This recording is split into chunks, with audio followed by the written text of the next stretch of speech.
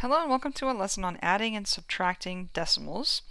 So when we're adding and subtracting decimals, it's really just like adding and subtracting whole numbers. What we want to do is add or subtract the digits that are in corresponding place values. So when we add the digits in corresponding place values, and of course this is going to work from right to left, just like with whole numbers. And we do want to make sure that we're carrying over if we end up with sum that is bigger than 9, so 10 or more. So we'll carry when it's necessary. And with subtraction, the same. Okay, when we subtract digits that are in corresponding place values, again working from right to left. And if we have something larger to subtract, then we may have to borrow. So borrowing when necessary. Okay, so adding and carrying and subtracting and borrowing, just like with whole numbers, just make sure all the corresponding place values, all the digits in those corresponding place values are lined up. And to make sure that the place values correspond, to make sure all the digits are aligned appropriately, we're going to line up the decimal points. If we line up the decimal points vertically, we will ensure that our place values correspond. And it's also helpful in these types of problems to estimate before we do any work. Estimate our decimal values to a whole number, maybe to the nearest ones or tens place depending on the size of the number, and kind of get a gauge of what we're working toward before. And also know that we have technology, calculators or Desmos, that can verify our work. Okay, so let's try a few of these out. For example, if we wanted to add 23.85 and 1.604, just eyeballing this, I would say that's pretty close to 24, and then 1.6 is pretty close to 2, so I know I'm going to be looking for a sum that is somewhere near 26. Okay, so if I get an answer that's really far off from 26, I know I did something wrong. Okay, so let's try this out. We have 23.85, and I want to add that with 1.604. So I want to line this up 1.604 so that my decimal points align, and then again that will guarantee that my ones match up, my tenths, my hundredths match up. And so I'm going to be adding these two numbers. Now notice the little gap over here. There's nothing to add to the 4, but remember we can add zeros to our decimals, the end of our decimal, and not change the value of that decimal. So if we have some holes in our number, let's just put some zeros to make sure we have things to actually correspond. Now we're just going to add, just like with whole numbers. So we start with the 0 plus 4, which is 4. Nothing to carry there. And then 5 plus 0 makes 5. And then here when we add 8 and 6 we get 14. Now I can't put a 2-digit number in 1-digit spot. So 14 means we're going to have 4 here and we're going to carry 1 over to the next place value. And then we add the 1, 3, and 1, which makes 5. And then 2, and again if we want to put a 0 in that spot, 2 plus nothing below it is going to give me a result of 2 there. And then we want to make sure that the decimal stays in the same spot as well. So our decimal is going to be right in between those numbers. And so our result here is 25.454.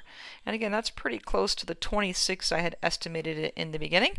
And as always, we have technology that we could use to verify our work. And you would literally just type this in, 23.85 added to 1.604 to confirm 25.454 is the correct result. Okay, let's try that again. I've got 3 digits to add here.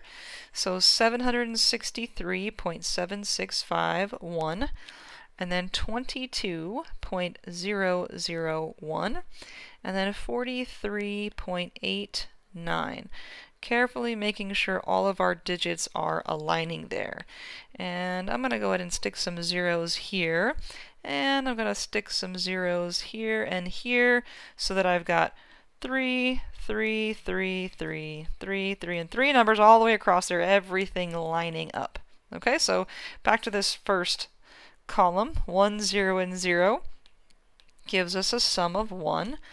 In the second column here, 5, 1, and 0 gives us a sum of 6. In the third column, 9 and 0 and 6 is going to be 15. And so that's going to be 5 with a 1 to carry over. There's our 15. And now 1, 7, 0, and 8. That's going to be 8 and 8, which is 16. So we're going to put a 6, whoops, I need my pen, a 6 and carry the 1. And then we have here 1 and 3 is 4, plus 2 is 6, plus 3 makes 9 in that spot. And next column, 6, 2, and 4. 6 and 2 is 8, and 4 is going to make 12, so I'm going to have to carry. And I guess I need my pen. So 12, so it's 2, carry the 1. And then lastly, 7, 1, 0, and 0 is going to give me 8. And I can't go back and forth very well here. And now we just want to make sure we carry our decimal down. And so there it is, 829.6561. And I forgot to estimate here, but this should make sense. This is about 764. If I added 22, that would be 786. And if I added, this is almost 44. So that's going to be about 700, or that's carry the 1, about 830. Yeah, it's pretty close, 29.6561. So seems like a reasonable enough answer. And again, you could use technology to verify, but I'm pretty confident in 829.6561 for our result. Okay, now if you find yourself needing to write the numbers a little bit bigger so you can space them out and keep them all clear, that's good. You know, if you're working on an iPad like I am, then the highlighting and erasing is also helpful. All right, so here's another one. We are going to try to add this time 45 and 2.06. Now notice the 45 doesn't even have a decimal. When it's not there, it's because the decimal part is 0. So our decimal always belongs after the ones place. And if we want to stick some zeros in there, let me change colors. Decimal belongs here, and I could put some zeros afterward. So if you have a whole number and you don't see the decimal is after the ones place. So when we go to add these numbers, maybe you want to put a 0 here as well. When we go to add these, the 0 and 6 gives us 6. The 0 and 0 is going to give us a 0. The 5 and 2 is going to give us 7. And the 4 and 0 is going to give us 4. And the decimal place we don't want to move, and so that's going to stay right there. And 47 plus a little more than 2, or 45 plus a little more than 2 makes a little more than 47. So again, a perfectly reasonable answer there. So 47.06 is our result. Okay? Now that we've got some addition underneath the belt there, let's try some subtraction. Again, it's a good idea to estimate. So this is about 35. And this is, I don't know, pretty close to 24. So if I was to subtract those, I'm looking for a difference that's around 11. Okay, so just ballparking, I'm looking for something close to 11 in that ballpark. So let's try this out here. We've got 35.218, and we want to subtract 23.65. And again, I'm going to put a 0 here.